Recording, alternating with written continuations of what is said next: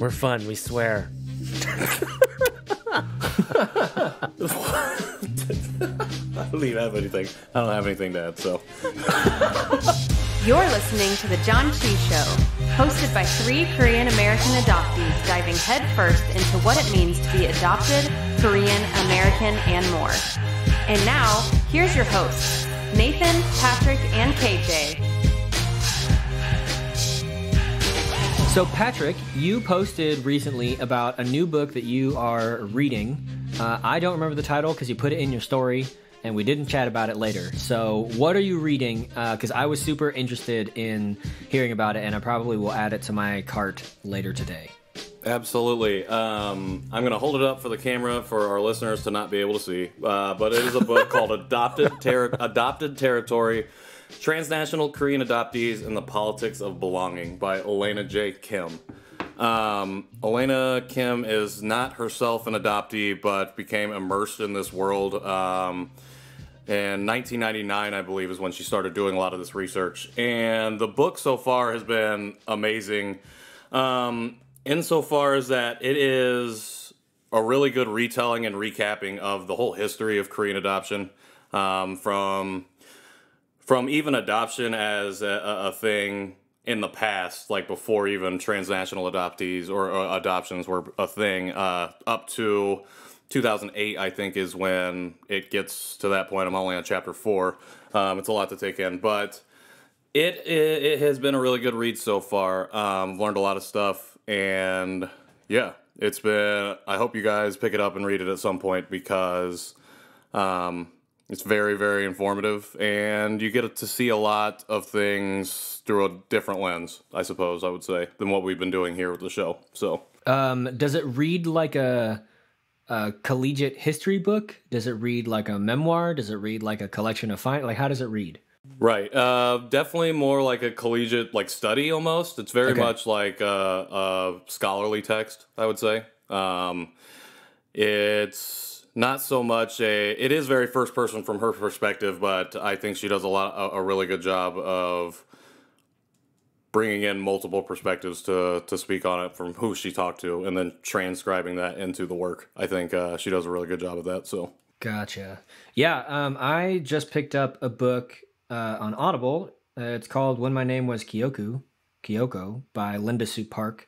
And it is, I believe it's a memoir. I haven't started it yet. It's a memoir about her time living in Korea under Japanese occupation. And so I think, so for me, like, I don't know why, but I've just always felt a deep responsibility to understand like a native Korean, quote unquote, native Korean mindset and worldview and point of view. And I think part of that is probably just me wrestling with being adopted and being like, well, this is who I would have been.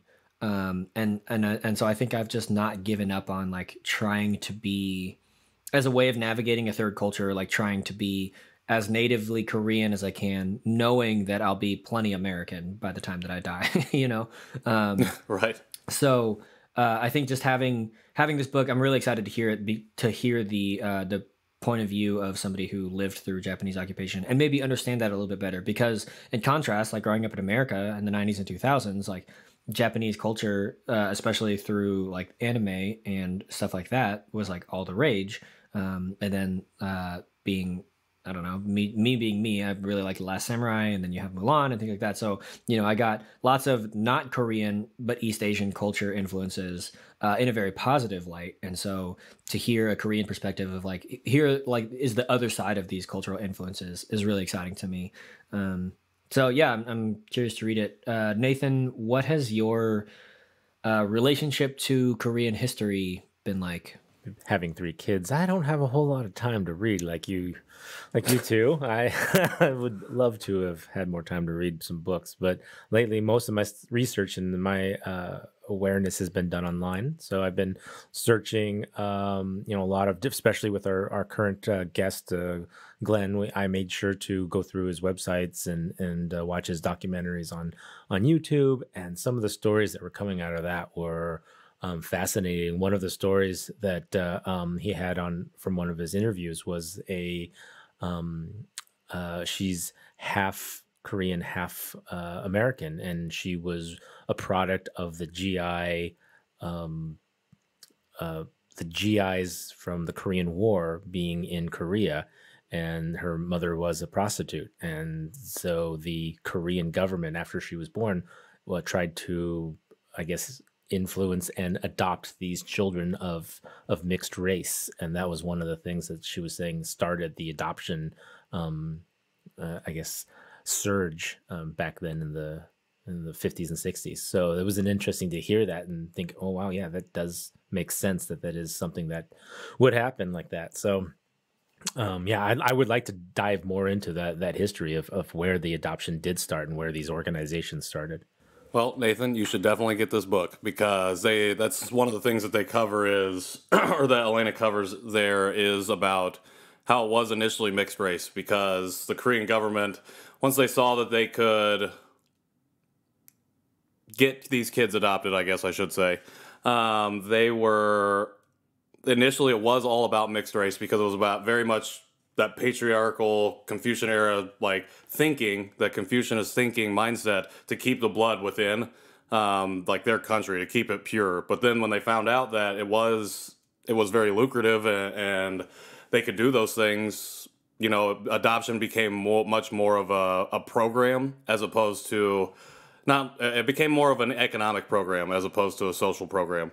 And then, yeah, and it went from being about getting these mixed race children adopted into more, you know, how many kids can we get adopted and what's that look like? And they eventually put in a rule where you had to meet a quota for domestic adoptions in Korea in order to continue to adopt internationally. And that came up out of 88 after the Olympics, because they did not get shown in a favorable light when that happened. But I thought it was pretty interesting, going from looking at those origins of being mixed race children to get adopted. It makes sense. It's like, you know, they have fathers elsewhere. If we can get them over there, let's do that. To becoming, you know, how can we sustain our economy in a certain way with this practice, and then, you know, then not seeing it in such a great light. And it's how can we improve our own society and improve the way that we do things here domestically, while still being able to, for people that think transnational adoption is a good thing, to continue to do such a thing. So definitely, Nathan, I say all that to say get this book, because it is I will be pretty putting interesting. that down on my list. It might be the first book I've read in 5 years, 10 years. Yeah, it's wild. Like, Patrick, listening to you talk about that, I don't remember where I heard it or how I came across it, but I just remember hearing like adoptees were Korea's greatest export for a while. And like I heard it as a joke, and then like to know that adoption went from a social program to an economic program is really heartbreaking. And you know, by the time that we release this episode, we'll be 6 days into National Adoption Awareness Month. And I don't know about y'all, I get very annoyed about any type of month, and just because like it feels like there are so many months, you know, and so you're like doubling and tripling up on months to like make a thing happen. But this one obviously is deeply important to me, this National Adoption Awareness Month. And what I love about our conversation with Glenn about what we're trying to do, and really I think what I at least hope to do, I haven't really talked to you guys about it, but it's going out on air. But what I hope that we do is we're able to, because we are now adult adoptees, reclaim some of our narrative and really kind of blast Adoption Awareness Month with like, hey, here's what adoption has done for me and to me 20 years on, 30 years on, 40 years on, you know, and be able to say like, oh, hey, there are just like all of the race conversations that have been happening in 2020 have like just kind of opened people's minds up to the reality that this is deeply entangled and needs to be like straightened out as much as you can, you know, is just like opening people's eyes to like adoption isn't what you think it is or isn't what you've been told it is, and that there are so many other sides and so many other stories and things. So hopefully if you're following us, we'll give you things to share, things to learn, and people, you know, like adoption stories aren't monolithic stories, just like you know, all Asian American stories aren't monolithic stories, and so And they're not all negative, and they're not all positive. right, exactly. There are so many mixed shades range. and colors. Yeah. Yeah, so we want to be able to bring some light to that. So this will be an interesting month for us, I think. Yeah, and KJ, I just want to touch on something that you said. I think that using the word reclaim our narrative, I think is really great, because that is the initial adoptees that came over from Korea, you know, their stories are being written by their adoptive parents, by the social workers that helped them get here. And at the end of the day, it becomes less about the adoptees' experience and more about how the people that benefited or helped facilitate this adoption, what happened in that story through their eyes. And so I think that we are now in a group that's even has more opportunity because of the internet and how much smaller the world has been made because of that, of technology, where we can now start to truly reclaim that. Whereas in 95 or 99, when you're looking on the internet, you see random blog posts or you see random stories that have been told about adoptees from their perspective, but it's really hard. It'd be really hard to parse through and find all of that. So we're now at a point where we can do that, and that's what we've been doing with the show, and that's what Glenn has done with Side by Side and Given Away, and not just us though, but like a lot of or all of the other adoptee podcasts out there. I don't want anybody to think that it's just us and nobody else. There are a lot of good things out there where we are reclaiming that narrative and now beginning to share our stories from our own perspectives. Yeah, I think it's interesting. You know, one of the things that struck me, and there's 100 different stories on sidebysideproject.com that you can go and you can listen. And what's interesting to me is in the few that I watched preparing for the interview, and I found this to be true of myself. When I first started talking about my adoption story, I would always tell the part of the story that was really my mom's part to tell or my dad's part to tell.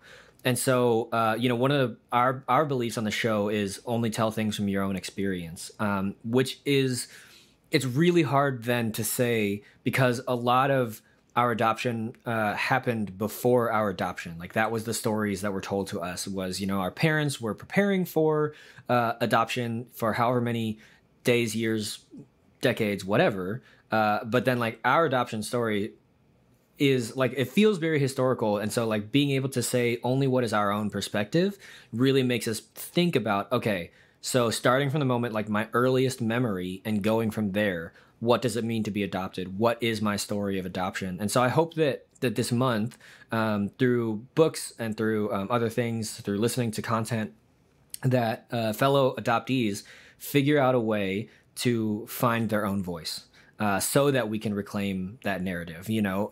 So it's not just saying like, well, my mom, you know, wanted a kid, blah, blah, blah, or my parents wanted, you know, all of that. But it starts with, I was adopted and, you know, and goes from there, and not telling that. So I'm interested to see, and I'm really excited to see more stories, more posts, more video content, more podcasts, whatever, more chatter in Facebook groups about what adoption is for you, not what it means, not what it represents, but what it is for you, and finding our voice and then just getting loud about it. And one of the things I really appreciate that with those stories on Glenn's site is that they're all discovering something about their own stories. And when I discovered my own story as well, that was something that I had a pre-notion that I kind of knew or I thought what the story was of why I was given up for adoption and things like that. But I didn't really know until I tried to discover some of that. I went out and researched it, and I searched for my biological family. And, you know, I figured it was based on money, as we've been discussing. Korea was fairly poor at that time, and they were in poverty. So I figured it was money. And then when I actually found out it was about money, but it was about money because I had 6 other siblings and the oldest one was getting ready to have a baby as well. And it was just, that made more sense to me. And I wouldn't have ever expected those details to come out of it unless I had searched and found that out. So my awareness of that was that discovery is that search. So, yeah, it's interesting to hear all the other people on Glenn's site say similar things, that they thought they had these pre-notions of why they were adopted or what their parents were like or things like that. And then they discover something either different or kind of similar to that narrative. But it's that discovery, I think, is what it's all about. So everyone goes through their own. Remember how we were gonna do this so that like we didn't trend super heavy and dark? Well, so it is. I'm gonna blame That was Glenn a for great that. conversation. That was a Glenn- great conversation. Darn it, man! You did too good on your work, and now we're all like in our heads about it. So, without any further delay, here is our interview with Glenn Morey. Once again, you can catch his new Audible original tomorrow. It is called Given Away, and it is a collection of the stories that he filmed from his side-by-side project, which you can go and watch at any time at your leisure. All 100 of them are posted at sidebysideproject.com. Here is our interview. Here we go.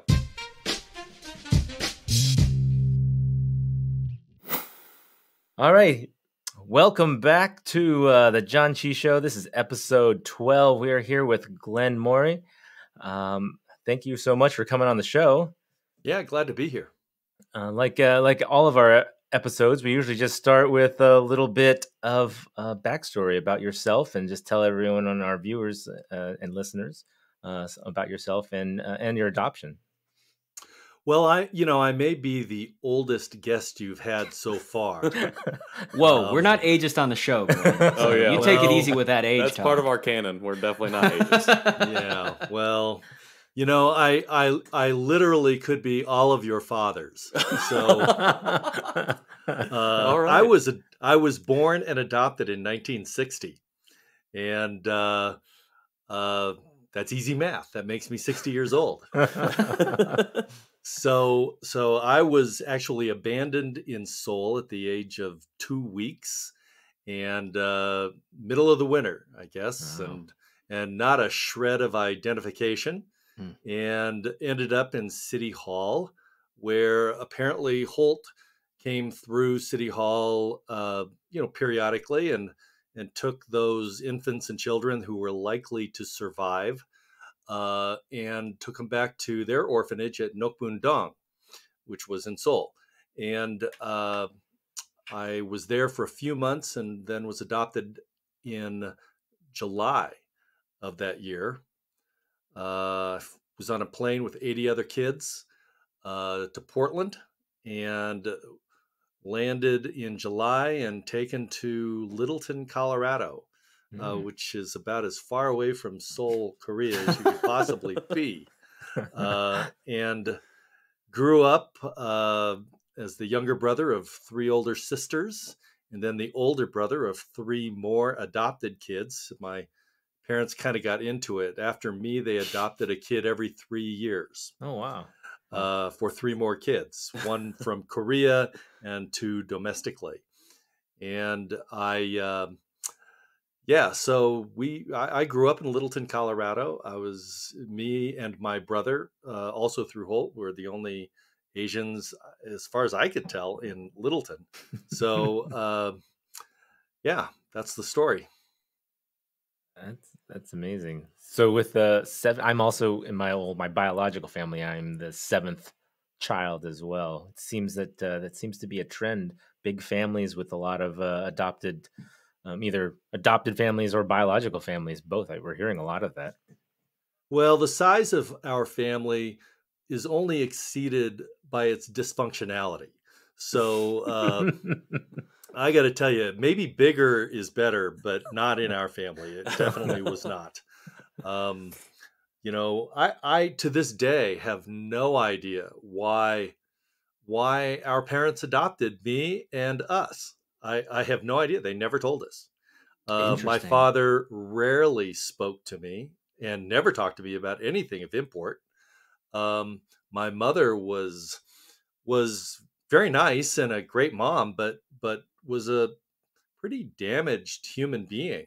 When she was a little girl, her mother died, and her father gave her up to foster, and she bounced around relatives' houses and stuff like that, and just had a really tough time, and really carried the scars of that for her entire life. And as a result, I just don't really know that there was. Well, I do know there was no family cohesiveness or a dynamic of communication even, let alone real close bonds between siblings or between us and our parents. It just didn't exist. And so And so with all of these family members that I have, immediate family, I never see any of them. Are they close with each other at all as well, or No, it's just no. everybody went their separate ways essentially? Yeah, my father died when I was 18. He died of cancer after a long illness, and as soon as that happened, the family just started breaking apart. And so maybe my dad, in his silence, provided more of a cord than I even ever knew. Because as soon as he was gone, it just was all over.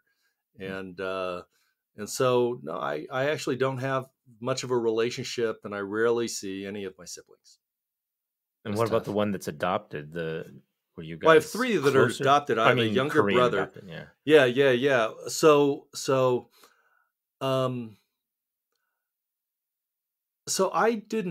I was not a well-adjusted adopted kid, even though I was adopted as a baby. And I had a lot of issues with who I was. And as a result, the fact that my brother was almost the same thing as what I was, I didn't much like him. And I didn't have much to do with him. He was 3 years younger than I was, so that made it easy. But I'm embarrassed by this, and I'm ashamed of this, because I know that all the reasons I don't have a relationship with my brother really had to do with me. They didn't have anything to do with him, and they had to do with me and the fact that I didn't much like myself. Yeah, I think all family dynamics are different. Not even if you're adopted or biological. I've heard a lot of different stories from friends who are biological, and they don't speak with their brothers. They don't speak with their parents anymore. So every family has definitely different dynamics. That's sorry to hear that with yours, but I'm wondering with all of the stories that you've heard, with your documentary that you've been doing too. Are there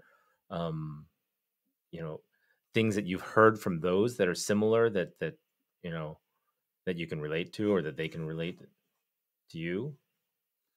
Well, everybody's story is different, of course. Sure.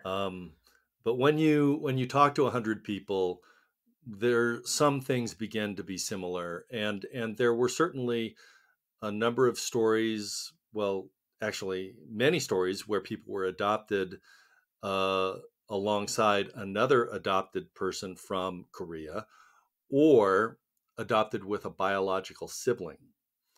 And my take on the differences between those is that it seemed like those who were adopted with a biological sibling were very, very close, and because one was older than the other,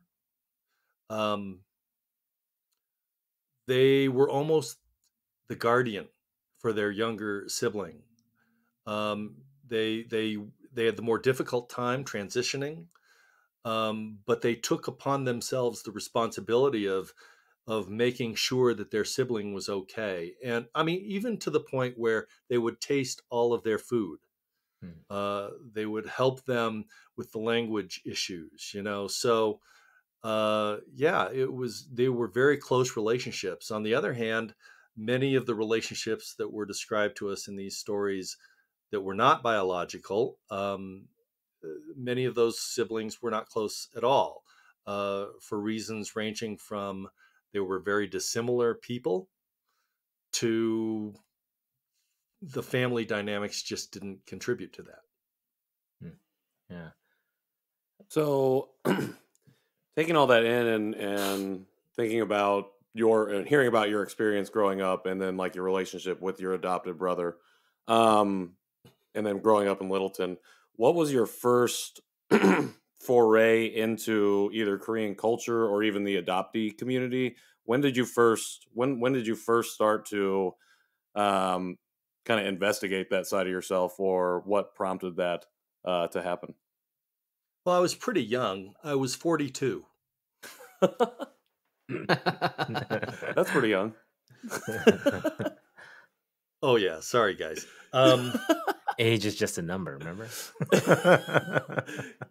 As I said, I grew up very, very uncomfortable and unhappy with being Korean, especially being adopted secondarily, um, for a lot of reasons that are similar to many of the stories that we filmed for Side by Side.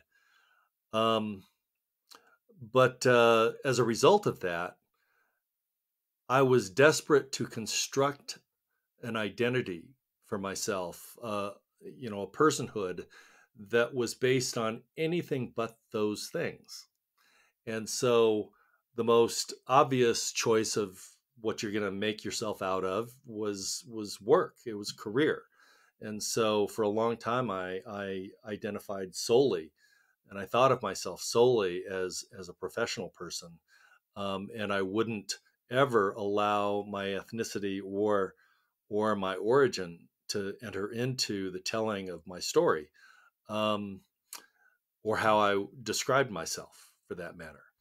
I mean, to the point where I would be meeting a stranger at a coffee shop for a meeting, and I wouldn't tell them that I was Korean, making it much, much more difficult to identify. So, when I was in my early 40s, I actually was involved in a film project that was about race in America, and race specifically in the television industry. And which is ridiculous for me to be making this film, because I was not racially conscious or fluent. Mm-hmm.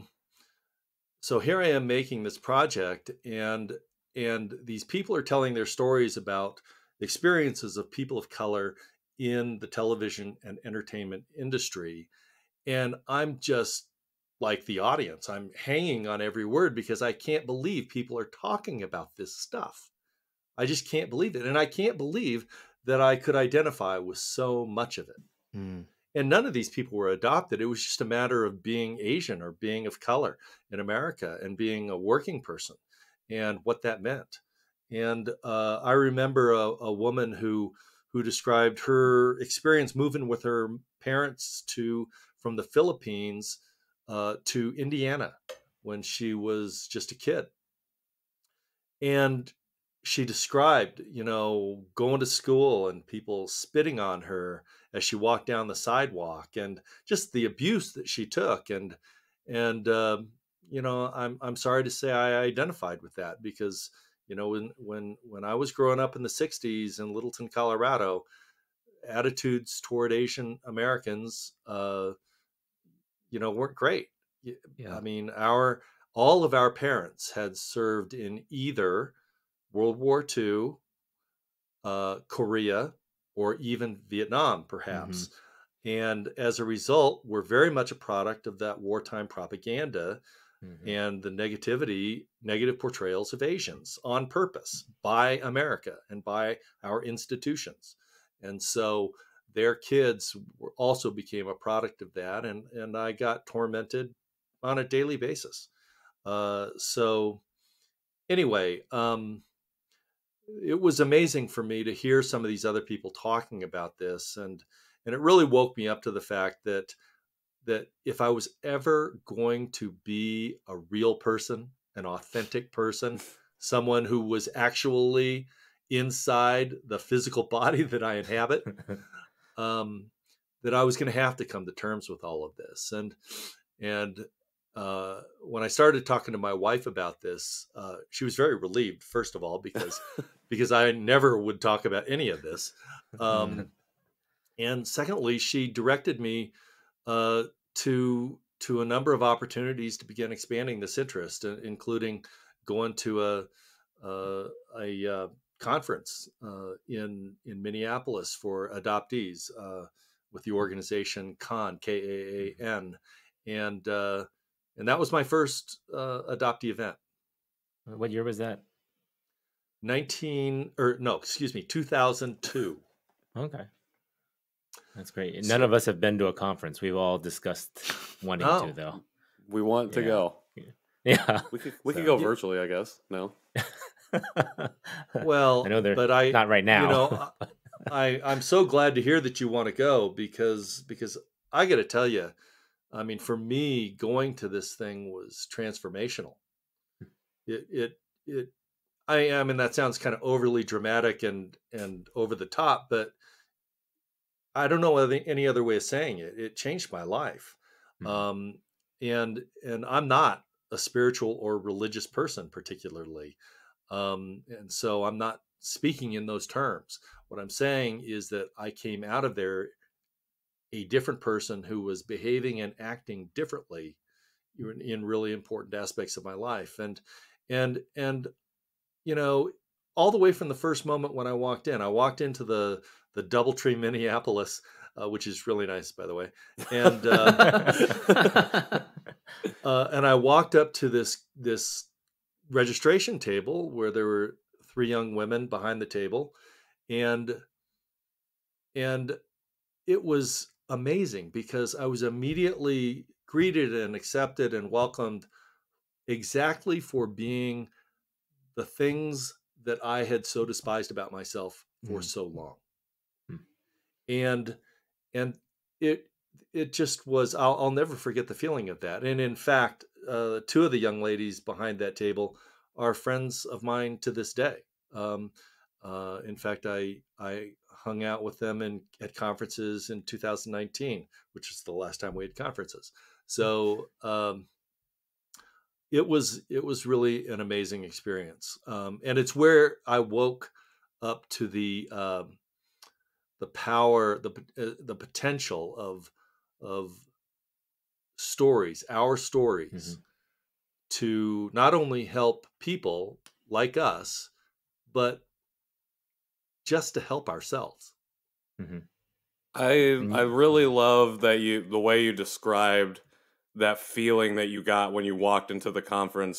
So I've been reading the book Adopted Territory by Elena Kim, and I'm Mhm. on this part of she's talking about adoptee kinship and how that is something that's developed within our community, and it's almost an unspoken thing. But when we either get together or when we first breach the community and find those other people, it's like part of that hole that's in your soul or that's missing fills up, and you can't really describe it.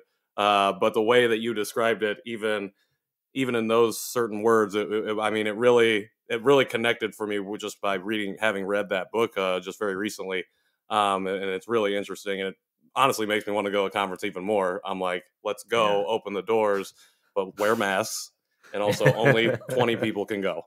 So, Yeah. so we'll slowly build up to it. 20 people in 20 different rooms. 1% How about that? of the Exactly. Korean American Outside, adoptees. of course. 20 rooms outside. Yeah, no, um, I've always oh, wanted to go too. Like yeah. like you said, I mean, Dan, Matthews talked about it as well, and I think we've heard it from a lot of people is that they are, you know, very eye-opening and beneficial for a lot of people. They might not be beneficial for everyone that goes, but I think majority of the people that go, they get something out of that, and um, that's why I've wanted to go for sure. But let me say two things though to that. One is one is that if you did the math, if you took all the conferences that have ever been held for the last 25 years for adoptees, and you eliminated, the duplication of all of those people that go to multiple conferences, you would still end up with a number that was less than probably 15% Yeah. of the total adoptee population. So it's not like everybody goes to these things, and it's Yeah. not Right. like everybody even has the opportunity to go to these things. It costs money to travel. Mhm. It takes Hmm. time to travel. People have families, people have lives.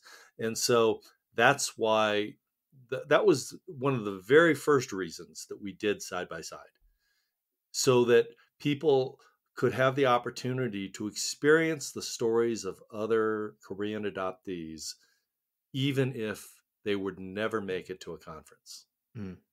Yeah. So yeah, let's talk about that because um your side by side documentary, which is out of a Korean orphanage and into the world.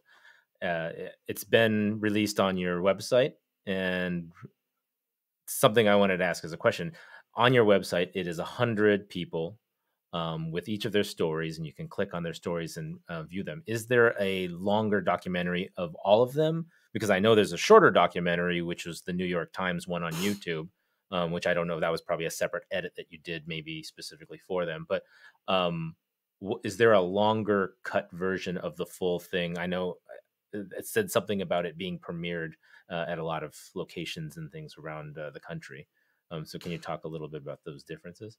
Sure, sure. First of all, the interviews that are on sidebysideproject.com, Mm-hmm. those are complete and virtually unedited. I mean, the only stuff we took out was like do-overs or mistakes or what have you, or just technical issues. So otherwise, they are complete. And I think that's really important because honestly, it's not just what people say, it's the context in which they say it, and it's their body language with which they say it. It's the whole thing. And to be able, I wanted people to be able to experience those interviews as I did in the room, Mm-hmm. because that was remarkable. That was a life-changing experience for me. And I wanted people to be able to experience them that way. And so I to this day believe that to get the very, very most out of the experience of Side by Side, those full interviews are a wonderful way to do that. And a lot of people do that. The website rolled out mid 2018, and people continue to go to that website and consume a lot of videos. So, but obviously, not everybody has the time or inclination to consume 21 hours of video. I was going to ask you how long that was. Yeah. I mean, I got nothing but time these days. So. Well, have at it. Just don't forget to eat and stuff like that. So we went to the other end of the spectrum, as from there. We said, let's make a short. Let's make a 38-minute film. That's what we made. We made something that people could watch in under an hour. And we didn't really intend to do that from the beginning, to be honest, because I didn't want to take the responsibility of selecting stories and excerpts to include in the film. You totally affect the takeaways and the messages of the film Mm-hmm. by your editorial selections, and I was really afraid that I would exhibit some of my own inclinations or bias or whatever, by doing that, and moreover, I was very concerned that other people would think that had happened. So the thing that I want to say about the short film is that the excerpts, the stories that we selected, the excerpts that we selected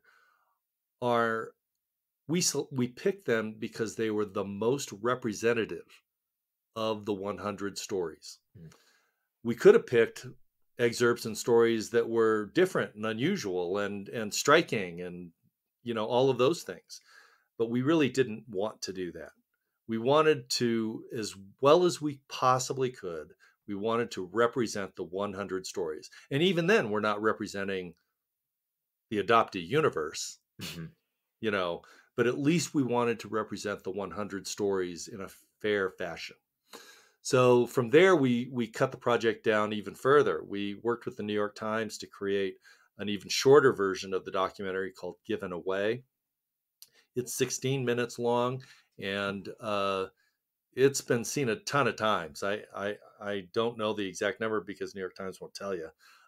But it's about 380,000 on YouTube right now. Yeah. Well, it was my guess is I'm it sure was more. 10 times that on the homepage of the New York Times, where it resided for a week. Mm-hmm.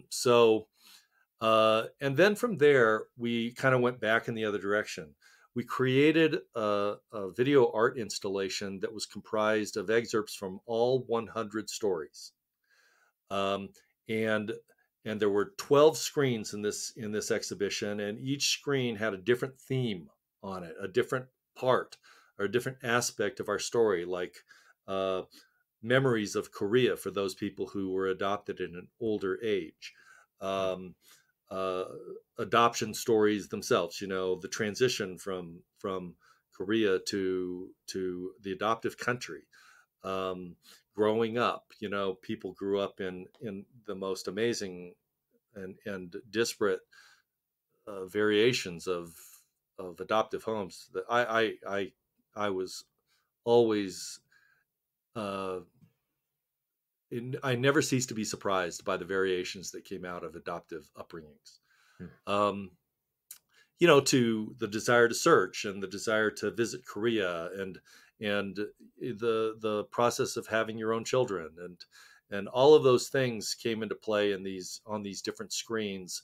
And all in all, that exhibit housed some 5 hours of content, and it exhibited in Seoul and New York City last fall, and um, it just was an amazing experience to be able to exhibit like that.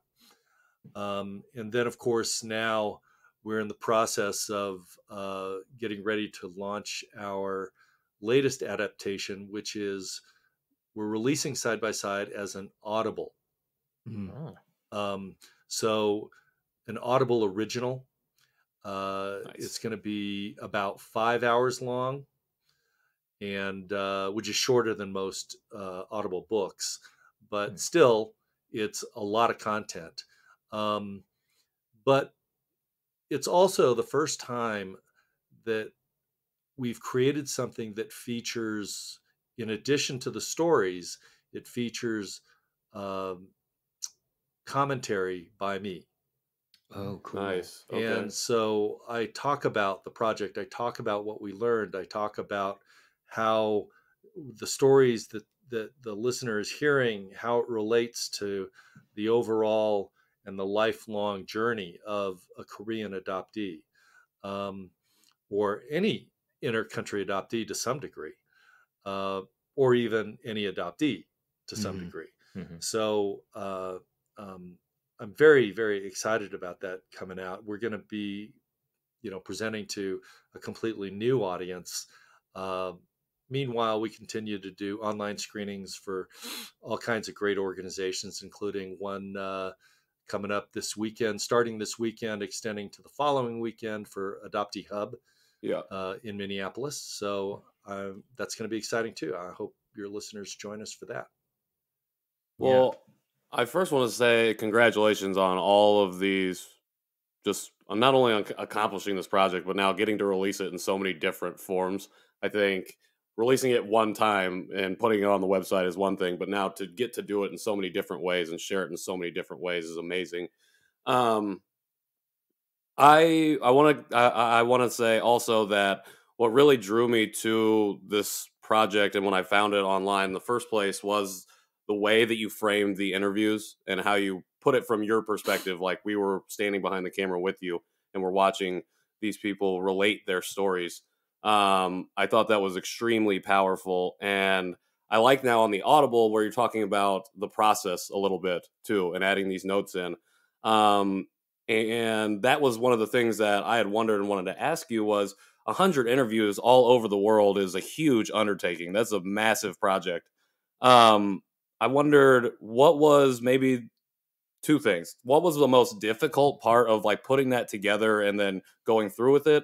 And then what was maybe the most fulfilling part or the thing that you found that was easier to do or that gave you the greatest, whatever a synonym for good is, feeling?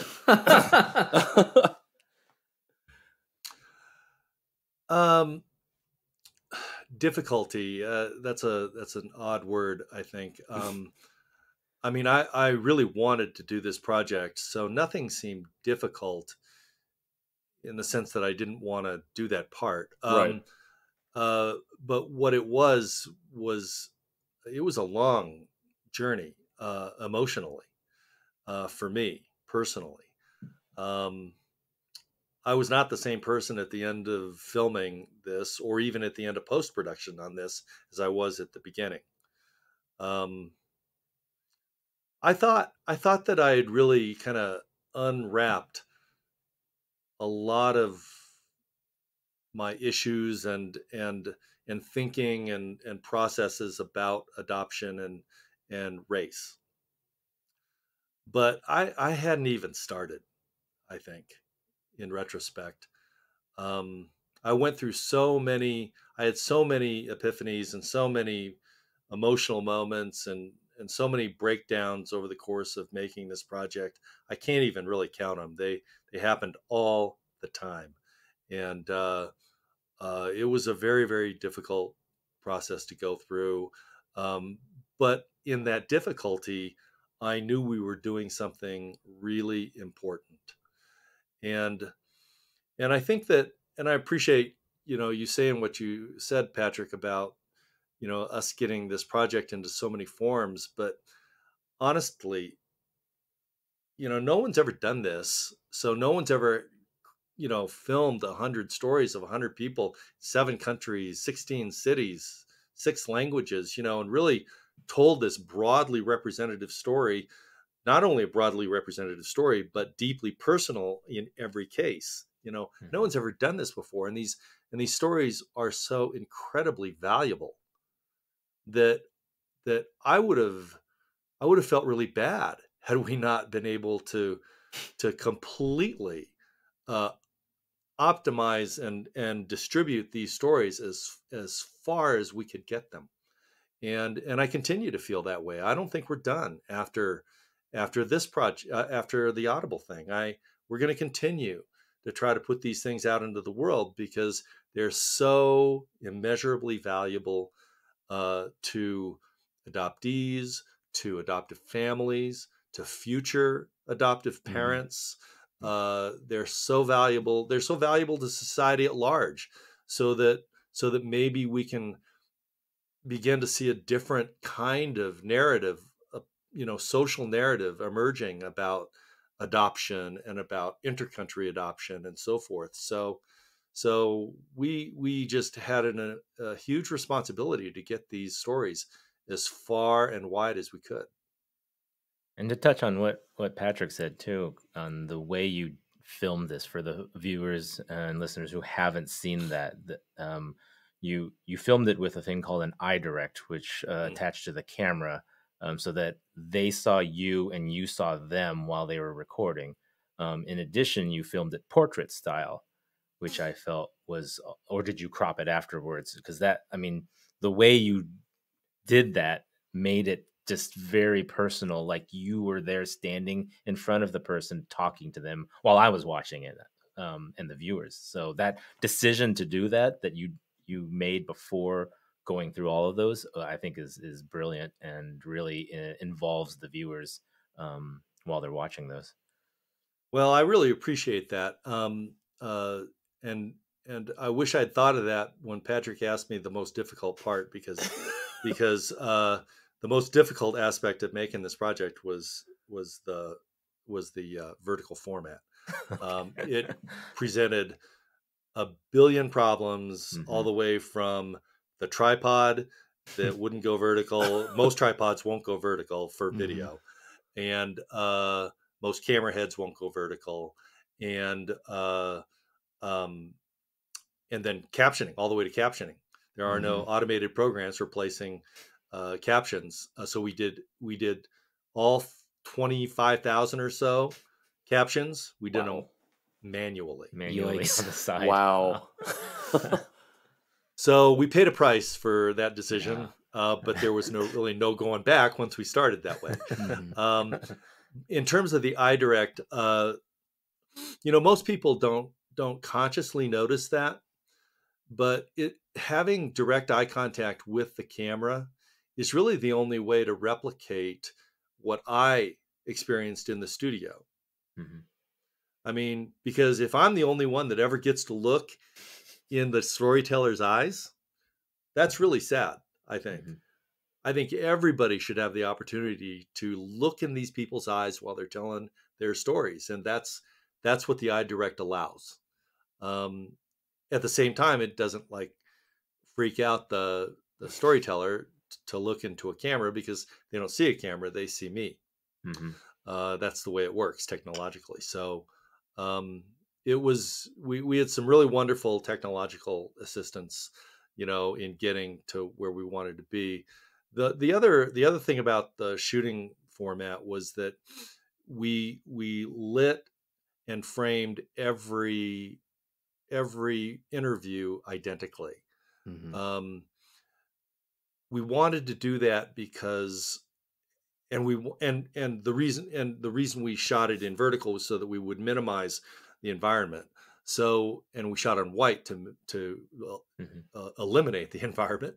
And but the point of all of that was not artistic necessarily.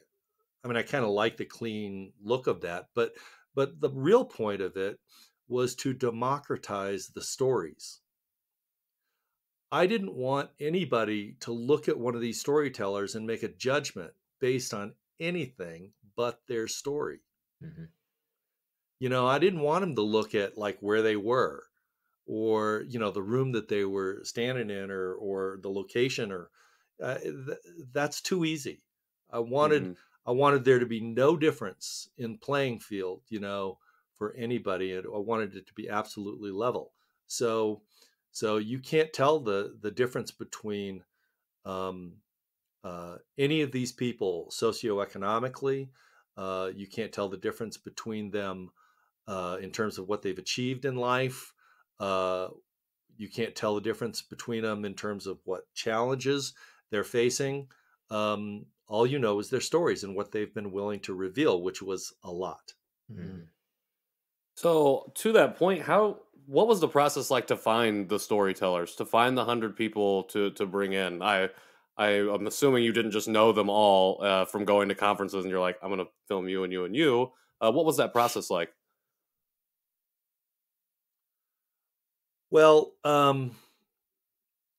what we did is well, let me take a step back. The first thing we did is that we interviewed. I don't know if you all realize it, or if you've made your way through the website like this, but the 100 people include 11 aged out Koreans, Yeah, I Hmm. watched or those. actually 12 aged out Koreans, Hmm. Hmm. 11 of which we filmed in Korea. I was I was very determined that that be part of this project, because we were with them side by side in these orphanages. And whatever you want to call it, divine intervention or random luck, uh, we ended up somewhere different, and they ended up somewhere different, and that's part of our story too, and so I think that the fact that we were in orphanages with other people, Hmm. I think is important. And so we knew though that that was going to be hard. It was going to be hard to find and identify 12 people who were willing to tell their stories as aged out people, Koreans who had aged out of orphanages. There's so much bias and Yeah. discrimination against them in Korea, and a lot of these people go through life keeping this a secret. They Hmm. don't tell anybody. One guy didn't tell his wife for 10 years while they were married. So And is that 18 years old when they get aged out? they Or is it age out at 18. 18? Some of the Okay. older people that we interviewed um, aged out when they were like 14 or 15. Oh, okay. And they aged out with nothing. Hmm. They aged out. They ate their next meal on the street, normally stolen or fought for, and it was, that way from that point. But anyway, we went to Korea. We found these uh, 11 people and then 12 people who would be interviewed, and that's where it really started. But then we realized that once we had those in the can, that we could really make this project happen. So I put out announcements on social media Mm. telling people what we were trying to do, and adoptees, all over the world got in touch with me. I then had a phone conversation with most of them. Of course, we couldn't go everywhere. So we looked at the cities where we had the most responses, and that's where we went. Within those cities, though, and I think this is important to understand. We filmed everyone who wanted to tell their story. we didn't say no to anybody. Mhm. Again, we didn't want to make those decisions that would impact Right. the content of the project. And so we filmed everybody. And furthermore, we didn't edit anyone out. We filmed 100 stories, and there are 100 stories on sidebysideproject.com. So, yeah, that's the way it worked. So I'm curious if we can just kind of take a pause just from the logistics of the project, which I could probably sit and talk to you about for hours, because I am a nerd and love hearing about how that stuff works. But I'm curious, Glenn, you said a number of times now, your first conference and then in the side by side project, that there has been a number of kind of foundation shaking realizations for you. And I'm curious, going through side by side and hearing 100 stories, where, I guess, generally the question, I guess, is where did you start and where are you now? But I think really it's just, how do you think about yourself as a Korean American and as an adoptee now versus when you were running away from those things? Well, there's really no comparison. I didn't think of myself as I mean, I knew I was Korean, obviously, but I would never have identified myself as Korean American. I never would have even identified myself as a minority, I think, Mm-hmm. or as a person of color. And I would never have willingly identified myself as an adoptee.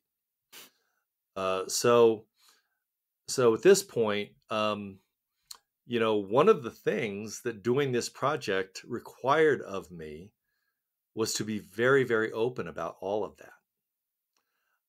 And even when I entered into the very beginning of this project, I knew that if this went where I thought it was going to go, I would have to make a commitment to myself that I would be completely open and completely authentic about these aspects of my existence, and that I would answer any question, and that I would not do so defensively the way I had done that my entire life.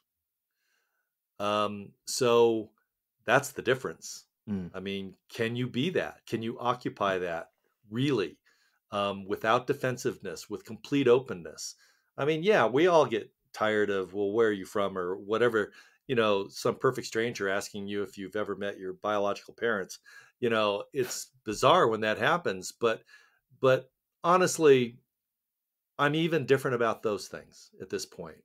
I'm at the point today where I want to be so open about those things.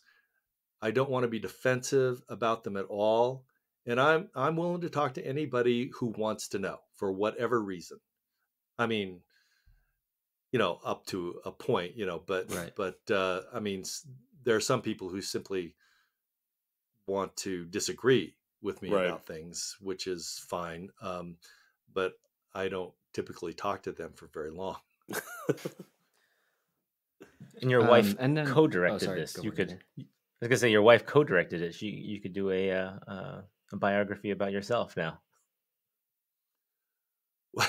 I'm sorry, I don't quite understand what you mean by that. Oh, she could now interview you for a full Oh, length well, she documentary on your did. She story. did. Oh, okay. I'm one of the 100. Yeah. Oh, I see. I didn't know that. Oh, Yeah, and she sat behind the camera. okay. Yeah. Interesting. I'll have Now, to definitely go watch you that do, one. but you I didn't do see know that. these weren't really interviews. I mean, Mhm. the way it worked was that, well, the way interviews normally work is that you ask questions and people answer them, and it's like 60 minutes, but the problem with that method, it's great for the news, I guess, but it doesn't work for this because you don't know that the questions themselves are not leading the interviewee in a direction that is true, that is authentic. And so what I did instead was I decided not to ask any questions. And I simply prepared them with the idea that they would come into the studio for 60 minutes. They would have the chance to tell us their story. I basically wanted them to do it in chronological order if they could, and if they didn't want to do that, that was fine too. Some people deviated from that, but most people went through it in chronological order. Including their time in Korea, their adoption, their upbringing, their coming into adulthood, all the way up till the present. And essentially, the only questioning that I did, I guess, the only role I played was to remind them kind of where they were and to restart them at a different milestone, at the next milestone. So as a result of that, people only talked about what they wanted to talk about. They only described what they thought was important. And the unanticipated result of that was they ended up talking about a lot of things that I never would have asked about, and that they never would have even thought that they would talk about. So it was a surprising experience for both sides of the camera. It was an amazing experience. That, again, that's why I like it when people watch the full interviews. So I did. I happened to watch yours today, and when I was going through and I was watching some more and getting more caught up, and I was wondering, did you always plan to be one of those 100 interviews, or did that come up during the process of filming with everyone else that you're like, okay, I think I'm going to do this as well? I guess I had planned to be one of the interviews, but I spent most of the production period in denial of that. And I was number 100. It was a very scary experience for me. Not because, being in front of the camera is fine, but scary is the wrong word. I had a lot to live up to. 99 people had come into our studio, or a studio, and had told us the truth. They were completely vulnerable, completely honest, completely truthful, completely revealing about their experiences and their memories and their perspectives. And I had a lot to live up to. I don't know that I did. I in fact, honestly, throughout the course of post-production, I become more convinced that I'm still learning things and still understanding things and still coming to terms with things that I could have talked about then. But as I tell everybody in the project, that interview was a snapshot in time, and no matter how much you change, no matter how much you learn, no matter how much your circumstances become different, that snapshot in time will always be valuable to somebody.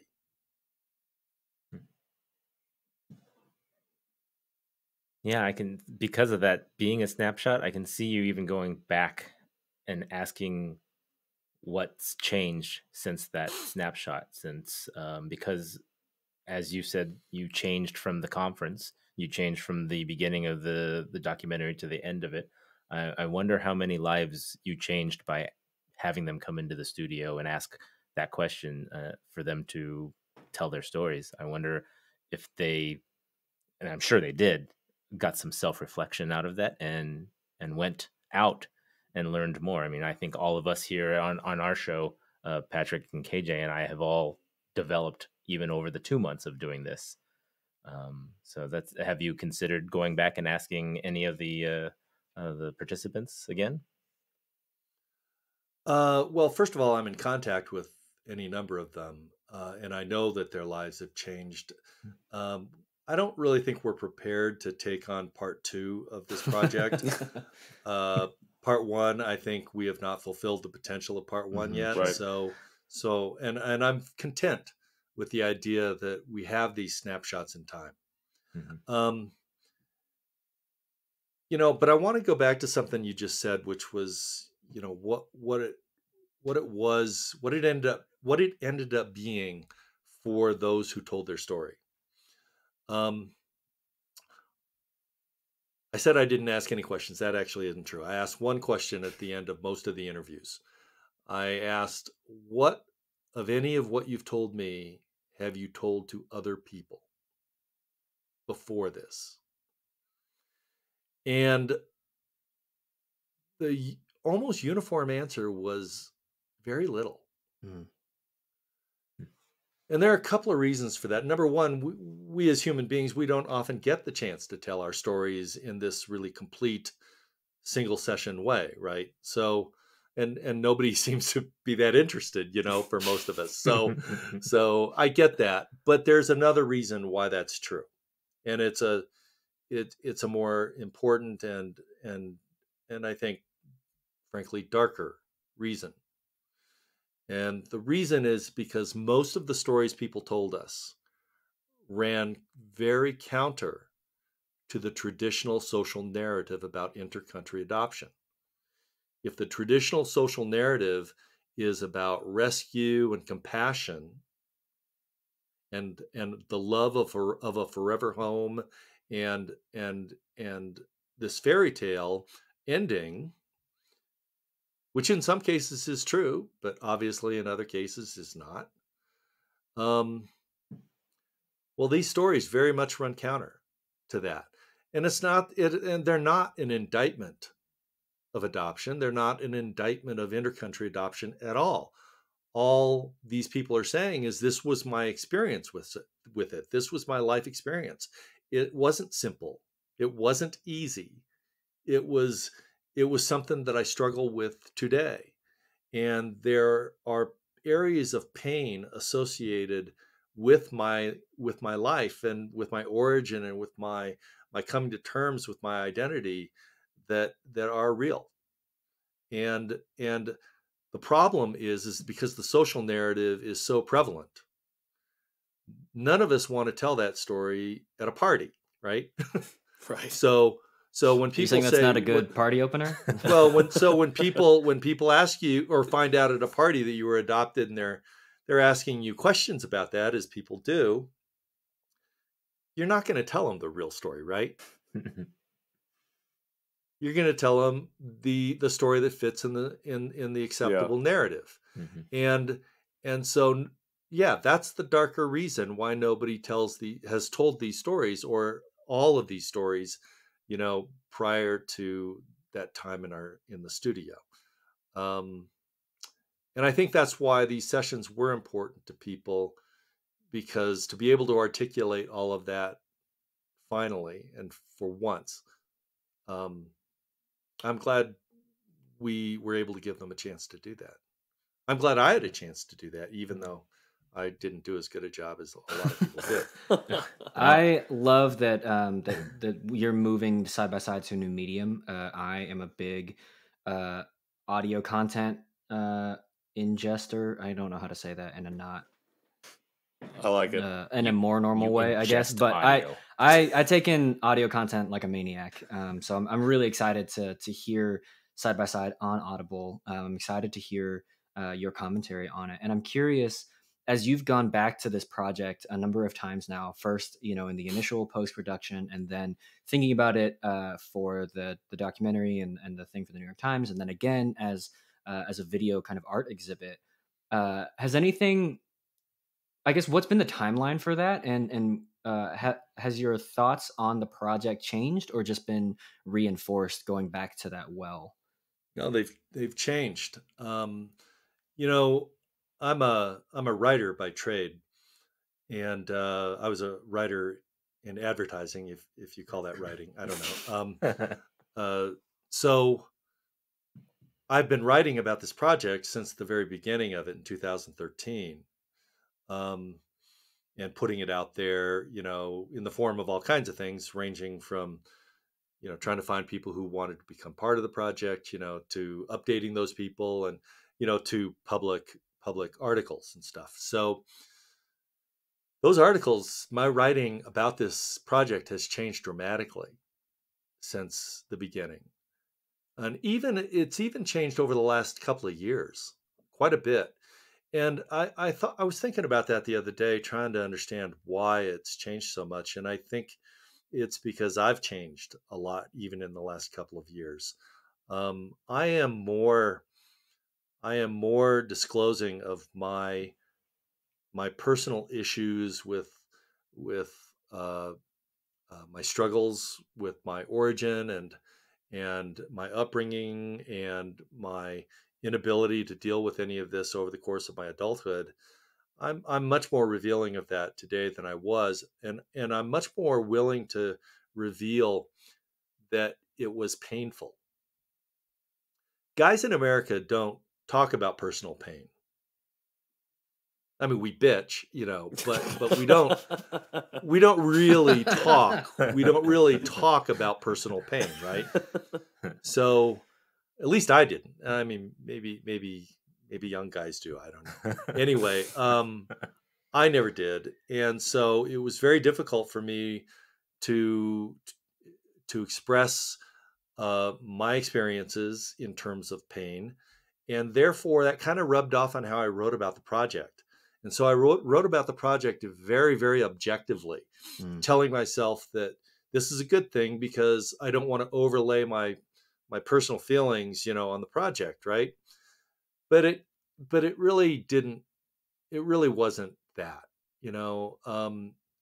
because nothing about writing for the project really prevented me from being more honest about myself and what I was learning over the course of this project. And I really needed to disclose more of that. And that's what I'm doing recently. Yeah. It's interesting. I just watched Over the Moon on Netflix. Didn't know it was a movie. I thought it was a TV show. And so it was late at night, and I was like, oh, I guess I'm in for a later night than I anticipated. And I wept openly in the first 4 minutes. I think just because of doing the show. I never would have admitted that. So. I have no problem making people feel uncomfortable. And if that comes at my own expense, then so be it. We're watching this story, and obviously it's all Asian characters, all Chinese characters, and it's about the Chinese Moon Festival, which I just learned about my own Korean Moon Festival just 2 weeks ago or however long ago that was. And then the mom dies, and I've been reading on Instagram and having these conversations with that dark side of adoption, that sense of loss, or the feeling that, that something was taken away from me. And so I'm already triggered by family things, as I found out when I watched Lilo and Stitch. I was like, whoa, this is really deep for me. But I wasn't prepared for that. But I've found that as I have been on this journey of interviewing other adoptees, of hanging out with Nathan and Patrick and Jerry, and just learning more about my own roots as a Korean American adoptee, that I find that I want representation for adoptees, that just Asian American representation isn't good enough. And because of other Asian Americans, and things like the podcast Dear Asian Americans, or just whatever other Asians in media, I've also learned that I shouldn't be content with saying well, Asian Americans are gaining more representation in media, and that is good enough. But that also I should be fighting for my own voice and saying no, I want adoptee voices, and I want adoptee stories to be heard. So I'm so excited about Side by Side, but I'm curious what your thoughts are on, kind of with an eye to the future, what's the next project, and what are more spaces that we adoptees can add our voices to, podcast spaces being entered into by ours and some others. But nice. Are there other film projects? Are there other books? Or what else can we do? Well, first of all, you guys are just part of a huge movement of adult adoptee voices. I mean, you must know that, right? So, yeah.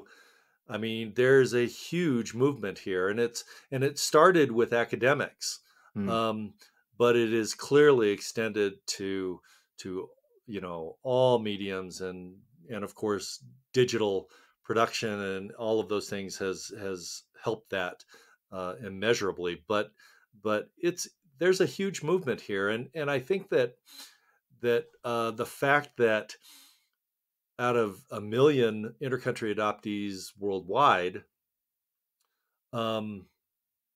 you do the numbers on that, 90% of us are adults. And in fact, a fair substantial fraction of those are old adults, right? Yeah. So Glenn, we're not ageist on the show. they are Guilty. they're in their 30s, they're in their 40s. In other words, they're in the peaks of their careers.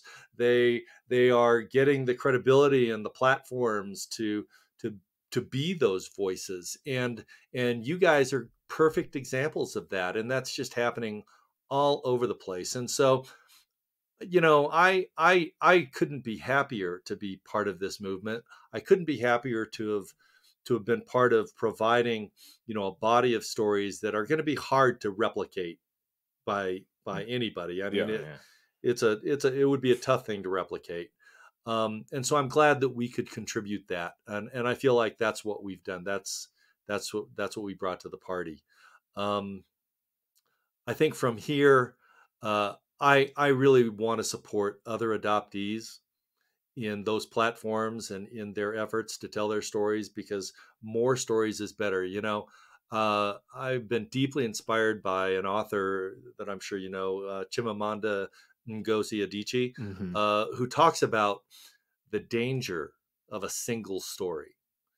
And I think that is such a succinct thought, that a single story can lead to stereotypes and cliches, but many stories creates real understanding and real representation.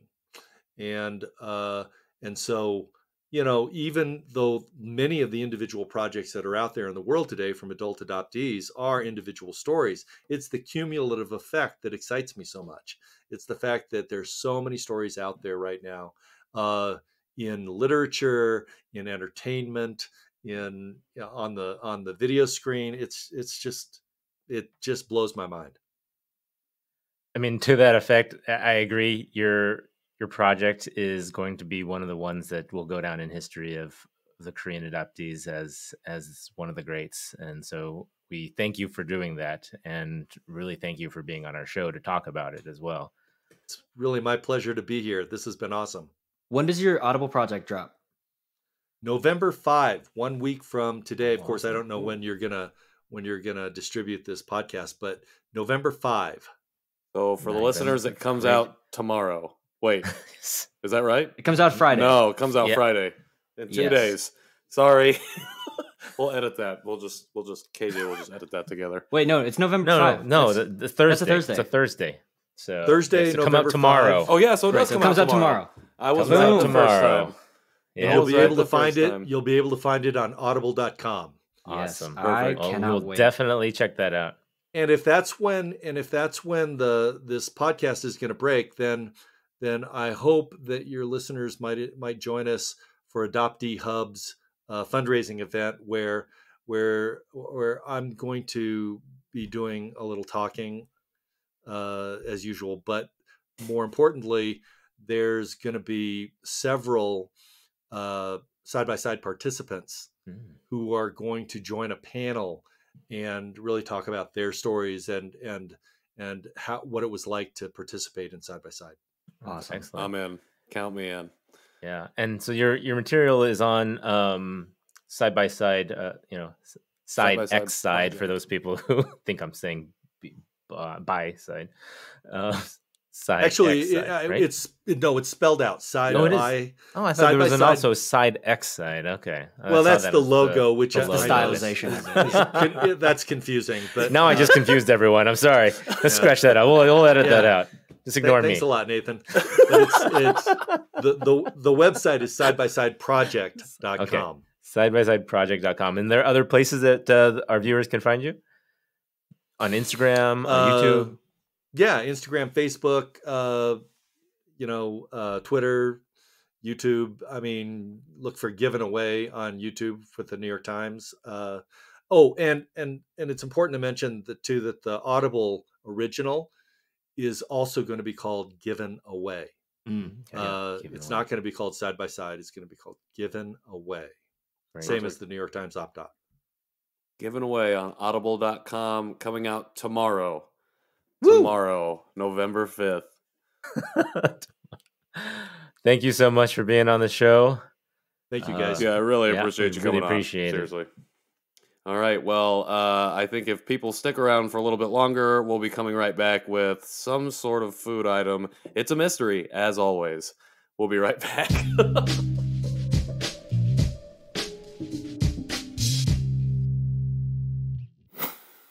Welcome back. We have a surprise mystery item today, number 7. We do not know what it is, but we are going to find out very soon. It looks like a bag of chips. I was going to say, it sounds like a bag of chips. Maybe it's like another shrimp. Ooh, maybe it's, what is it, squid and peanut butter crackers? Oh my no. God. What? No. Dude, please not. I'm going to jump right in. Oh, and it's not more onions. Diving right in. It's whale crackers. Whale crackers. Whale. I don't know what it says on the front, None of them look though. like whales. First thing I noticed is none of these crackers are whale shaped. Yeah, I was gonna say all those other ones are like, is it a harpoon? That's kind of like. Oh no, there is a whale one. Look at the top. There's a top. Oh, it looks like that's a dolphin. Dolphin. Never mind. Maybe there's a whale in here. I don't know. It smells cheddary. Okay. Kind of. Orion. Whoa. Yep. Wait, what is it? Does it say it in English? No, on the back it says OrionWorld.com. Right here.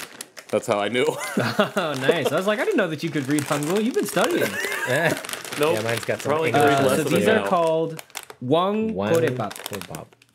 Yep. Seasoning. Which what does that mean? makes I don't know, like, because obviously every culture has different onomatopoeia sounds, but Wang is like makes me think of like a Wang, like a ching kind of like thing. But and I have no idea what Korepap is, but that's what it is. This is a very interesting looking chip too. I would say it. I found the whale. First one. It reminds me of extract powder. It reminds me of those little onion Young pudding. Oh, like you put in a green bean casserole. Ooh. Yeah. That's what it looks like when you just visually look at it. That's what it looks like. Okay. However, not what I expected it to smell like. What's it smell like? I don't know. Seafood. It's a slight seafood smell to it. Very faint. Yeah, I don't actually know how to describe that. It actually smelled different the second time I lifted it to my nose. I can't really make a. I like them. I mean, they're not overly powerful in any. They're savory form. What are these? This feels familiar to me. What am I eating? This does taste very familiar. It's a very close relationship to chicken of the sea or the biscuit of the. What is it? What? What are those chicken biscuit crackers that have like a chicken flavor?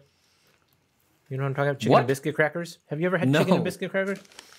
No. Am I saying that wrong? Look, I found a whale. These are addicting.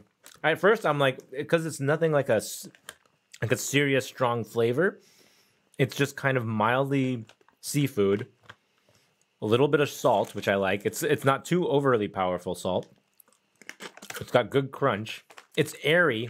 They're like almost hollow on the inside. They're really crispy, which is nice. Good crunch. I'm trying to place that taste. I know there's something else that almost like not a Triscuit, but chicken and biscuit cracker.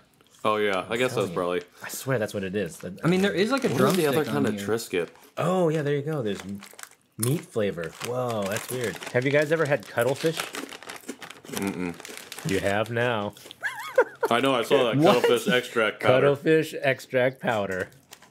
Oh, this says stir-fried seasoning. Stir-fried seasoning. Picture is. Welcome, yang nyom mat. That makes a lot of sense now that you say it's stir-fried. But I'm not used to seeing stir-fry with whole ingredients not chopped up. Yeah, I'm not used to seeing the finished product of the stir-fry that is also clearly grilled and not stir-fried. All right. So, how many stir-fry meats do you give this korepap? Nathan, let's start with It's you. it's addicting. I'm gonna have to give it. I'm gonna give it a solid 4. I could eat these. It's crunchy. It's not too salty. I like it. What about you, Patrick? Sorry, I'm eating them. I'd also give it a 4. I like the taste. It's a solid taste. I like the packaging. I think get a lot of storytelling packages these days, and I really enjoy that. So you're gonna give this a 4? I don't know. I mean, I keep eating them, so it Yeah, I know, makes they're the rating addicting. go up. Also, okay, so Wang is king. It's not onomatopoeia. Okay. And Cole is whale, and Pap is rice. So this is literally king whale rice. Snack. Chips. King. So it's King whale rice snack. I like that. I But like it's- that. but it's That's a a- great name for a snack. but it's wheat flour. It's not a rice flour. Well, I don't know what to tell you, man. This is what I read. Pop. Pop. It was PAB. Yeah, that beep is like BA. it's romanized as B/P, so it kind of depends. Oh, okay. Blood pressure. I still like them. Still get a 4. Yeah, I'm gonna give this like a 3.5. All right. I really like the chip, but I don't love the flavor. I get that.